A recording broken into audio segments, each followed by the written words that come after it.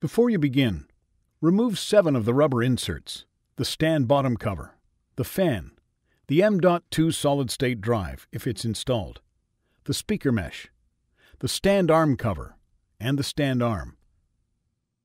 Removal. Press the top of the webcam box to release it into the up position.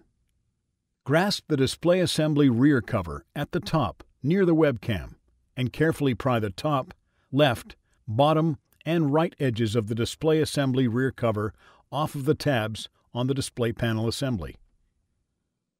Feed the display panel assembly cables through the hole in the display assembly rear cover. Remove the display assembly rear cover. Replacement.